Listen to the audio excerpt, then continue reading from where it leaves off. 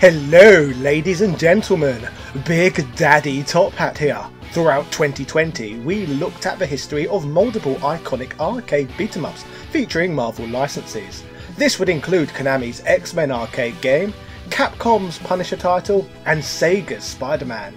Today it is time to look at yet another arcade entry featuring Marvel comic book heroes, when we look at Data East's Captain America and The Avengers, another Japanese produced experience featuring an all-American produced cast of characters. Captain America is an extremely important part of comic book history, and upon his creation he would offend a chunk of the American public. Keeping this in mind today, we are going to go back through time and look at the creation of this character, along with the Avengers, then later look at how this transitioned into an arcade game. Speaking of the gaming portion of the video, the title's arcade flyer at the time would promote the outing as a thrilling action-adventure, but beyond the marketing hype, we will also look at what it really brought to the table. Let's discuss all of this and more as we analyse this novel chapter in both arcade and comic books history, as we look at the story of Captain America and the Avengers by Data East. Yeah! Today's story starts way back in 1913, with the birth of a boy in Rochester, New York, who would go on to be known as Joe Simon. Joe would grow up in a poor Jewish family in a first-floor flat which doubled as his father's tailor shop. During Simon's school years, he would become the art director for both his school newspaper and yearbook. Joe would bring this passion into his adult working life. Early in his career, Joe would begin drawing comic strips for various newspapers and magazines. During this time, Simon met Fox Feature Syndicate comic artist Jack Kirby, a fellow gentleman who grew up in a Jewish home setting. The two began consistently working together, and by 1940 the pair worked at Martin Goodman's Timely Comics, the precursor to Marvel. It was that year that Joe made a sketch of a character in a costume, writing the name Super American at the bottom of the page, but quickly came to the realisation that the name of this character was terribly lame. Joe states that there were too many supers around. Captain America had a good sound to it. There weren't a lot of captains in comics, so it was as easy as that, and Captain America was conceived. Timely Comics publisher Martin Goodman gave the new character the green light, allowing him to feature in his own comic. Simon did not believe that his regular creative partner, artist Jack Kirby, could handle the workload alone, so would hire a whole team to work on this new content. Al Lieberman would ink that first issue, which was lettered by Simon and Kirby's regular letterer Howard Ferguson. It is of note that the same year that Captain America was conceptualised, that the world was a more than horrible place, with war currently waging in Europe. Nazi Germany were invading multiple European countries, while nations such as Great Britain and the USSR would continue to try their best to defend the continent from their atrocities. Simon states that Captain America was a consciously political creation, as both him and Kirby were morally repulsed by Nazi Germany's actions, and felt that although the USA were not involved in the war yet, they felt the USA's entry would be inevitable. Now, as history shows us, the USA were forced into action after the event that unfolded at Pearl Harbor, but prior to such events, America had been reluctant to stop the Nazi aggression. To put it simply, many of the American public were highly against getting involved with the realities of war and the brutality of trench warfare still fresh in citizens' minds off of the back of the First World War, and more importantly than that, the United States in 1939 was not the same military powerhouse that it is today, and it was a considerable risk for the United States to participate in another worldwide conflict. Some believe that the advances of the German army in Europe proved that the United States should remain out of the conflict, as the German forces were seen as too strong for the USA to contend with. Taking all of this into account, the country stayed out of the conflict until they were attacked themselves. Prior to this, however, it did not mean that Joe Simon and others believed that the United States should join to support its allies, as the stop of the spread of fascism was desperately needed. Issue 1 of Captain America was a prime example of this belief, with a front cover amazingly depicting the new protagonist punching Nazi leader Adolf Hitler in the face. The eye-catching artwork resulted in a smash hit, with the first issue shifting over 1 million copies. Typically, like many subjects covered on this channel, this comic book cover would still spark its fair share of outrage, with many strongly objecting to such imagery. There were many American citizens out there who were opposed to what Captain America stood for, resulting in Simon receiving a lot of threatening letters and hate mail from Americans who supported the Nazi march through Europe.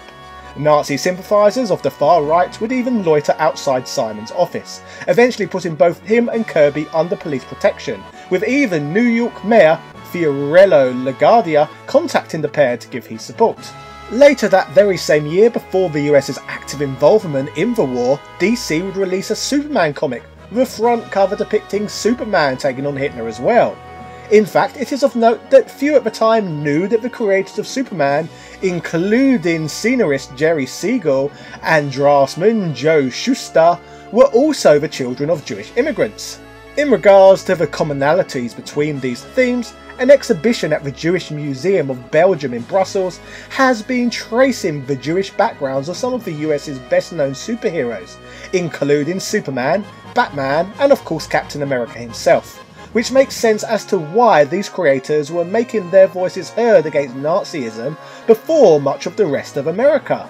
Moving into the future, Captain America's popularity only increased after America joined the conflict themselves. Captain America would go on to face Nazis, the Japanese and other threats to wartime America and their allies. Stan Lee, the son of Romanian-born Jewish immigrant parents, would also contribute to the character in issue 3, in the filler text story Captain America Foils the Traitor's Revenge, which introduced the character's use of his shield as a returning throwing weapon. Captain America was so popular during the war, issues were outselling Time magazine. When the war was finally over, sadly Captain America's popularity would slowly wane, and as a result the comic would sadly be cancelled in 1950. This did not stop them trying to bring him back in 1953, when he appeared in Captain America Commie Smasher, but this attempted superhero revival was a commercial failure. In spite of this, by 1964, the character would finally see a grand return. Shortly prior to this, in September 1963, The Avengers issue 1 was published, a comic featuring an assemblage of superheroes who each had an existing series to call their own. The roster in the beginning changed from issue to issue, with the Captain himself joining the Avengers team in issue 4. Creatively, the issue even explained the character's absence from the comic book world, where it stated he had fallen from an experimental drone plane into the North Atlantic Ocean, where he spent decades frozen in a block of ice in a state of suspended animation. This triumphant return exposed the character to a new generation of readers and a new run of success. During this time, Captain America was recast as a hero haunted by past memories and trying to adapt to 1960s society. Now, with the first portion of this video done and dusted, I hope you learnt more about this more than expected nuanced character. So let's move on to talking about the 1991 Data East game that features both Captain America and the Avengers team. The Data East game features a plot consisting of the supervillain, the Red Skull, assembling a supervillain team to help him conquer the world. This causes the Avengers to assemble to stop his evil scheme. Like many classic arcade games from the early 90s, Captain America and the Avengers features 4-player cooperative play, as this was a fantastic way for arcade vendors to make good money, as cabinets like this one could make quadruple the money of a single player experience. This is one of the key reasons that there were so many games like this published in the arcades at the time. As you can see, the game allows players to fight as Captain America, Hawkeye, Iron Man and Vision, 4 heroes previously highlighted in Avengers comic book media. Action starts off depicting a crowd of civilians desperately running away from the area the group of heroes are heading towards, to instantly set the tone of the game. Brawls quickly unfold as players rage through the desolate streets as gamers take on various foes. A lot of carnage is illustrated, including the display of a burning police car, to further emphasise the anarchy at hand. This same scene is juxtaposed with artwork of the Avengers painted on the wall behind, to instantly instill gamers with a feeling of hope. Players soon arrive at a bank and the whirlwind bursts through the wall, escaping with bags of money. This leaves players to face off with the pairing of both Claw and the Living Laser, the first enemies in the game with health bars of their own, I guess making them sub-bosses. After dealing with them, players find the Whirlwind, laughing maniacally once more, who proceeds to summon more enemies for the Avengers to take down. Watching this gameplay, you will probably notice that the Avengers function differently. Captain America can throw his shield, Vision can shoot lasers, Hawkeye can shoot arrows, and Iron Man has an energy shield and predominantly uses melee attacks. When players face off against Whirlwind himself, he literally has the ability to hurt players by turning himself into a whirlwind. Although being the game's first true boss, he does not put up a huge amount of fight. There are cutscenes between stages that continue to progress the story, and after witnessing the first one, players progress to rooftops among a nighttime cityscape. Something you may have noted through watching this video thus far is that this Data East game looks quite aesthetically different to other Marvel beat-em-ups, in that all sprites in the game are smaller and less detailed than in other arcade games featuring Marvel comic book heroes. The positive of this is at least it feels like there is more room to move around in. Wonder Man turns up and provides the players with flying hoverbikes, leading to a section of play similar to that found in many of the auto-scrolling sections within the Turtles beat-em-ups, basically turning the game temporarily into a horizontal Japanese space shooter, featuring some great scrolling effects, particularly if you look down at the water below. It features enough layers to almost look 3D. Enemies eventually face off against what appears to be a Sentinel, what the game labels as a giant robot. Upon defeating it, players head back to the desolate war-torn streets below to take on further robotic foe, until eventually facing off against the Grim Reaper, who has the excellent in-game quote of "You came here to die." The next stage begins aboard a completely battered warship, putting further emphasis on this game's dystopian setting. Atop here, players take on the Wizard before meeting Submariner, a terrible superhero who Sega made a playable character in their Spider-Man arcade beat-em-up for some reason. He tells players that enemies are in the sea, however when the characters descend to the depths below, it is just another flying shooter section, with little effort put into looking like the characters are swimming. Next, players must defeat another large enemy known as a Mech Taco, before they descend further into an undersea industrial area. This is where further beat-em-up action commences, before finally taking on the boss of the area, who is known as none other than Mandarin, who proves more challenging than some previous encounters. At the end of the fight, the Red Skull taunts the player on the big screen behind, before action moves to space. Aboard a space object, classic beat-em-up action continues, until eventually the Avengers get to face off with the Juggernaut, bitch, who functions as a sub-boss within the stage.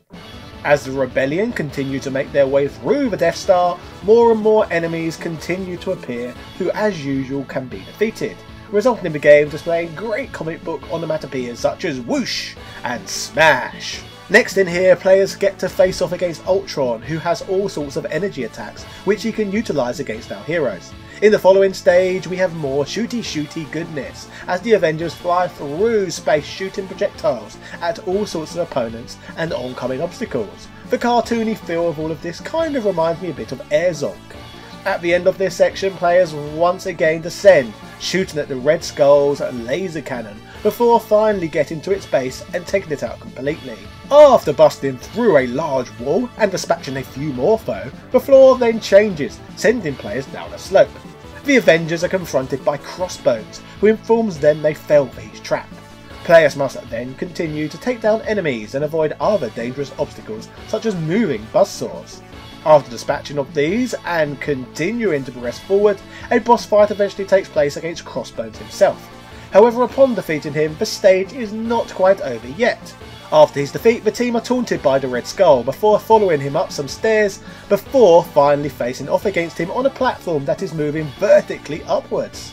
Upon defeating this boss, he transforms into a giant mech known as Mech Skull, with the real Red Skull appearing concealed in a pod, informing the Avengers that they are stupid men who have fallen for yet another trap. Mech Skull has a varied range of attacks, including the ability to shoot lasers, fire bullets and much more, but upon defeating him, he falls onto the Red Skull pod, blowing the supervillain up and leading to the end of the game. The end scenes play out, and thanks to the Avengers' brave and valiant efforts, the Red Skull and his evil plan has been crushed, meaning the world could once again safely breathe.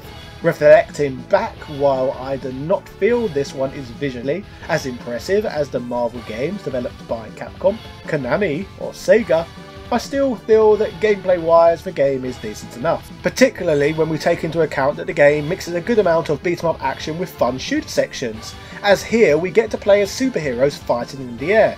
After all, is this not where superheroes are supposed to be fighting in the first place? Arguably making this game more relative to superhero tropes and the source material than any of the other beat 'em ups from the era. Interestingly, this Data East game would not remain an arcade exclusive and would end up being ported to other formats, with the Mega Drive version of the game arriving first, being converted by the pairing of ISCO and Opera House. This home version of the game can be played up to 2-player, allowing a choice between all 4 of the Avengers from the arcade game. Aesthetically, the game looks fairly accurate, which is to be expected considering the original arcade iteration looks more rudimentary than many other arcade games from the time period. To be honest, I feel the entire game does a very good job of replicating the arcade action on weaker hardware.